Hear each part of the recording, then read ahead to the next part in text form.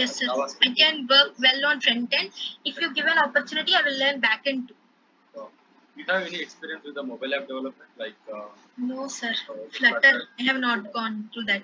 React Native? No, sir. React JS. React Redux. Okay, fine. Got it. So in React JS, like, did you work on like the Redux kind of store, front end store? We have not gone that deep, sir.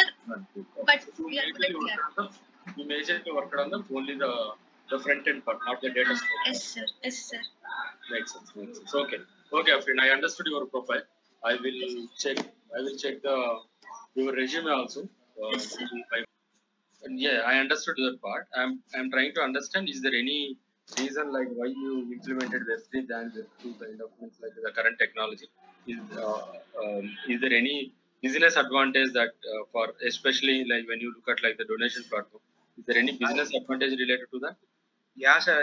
Nowadays we can see that some ex web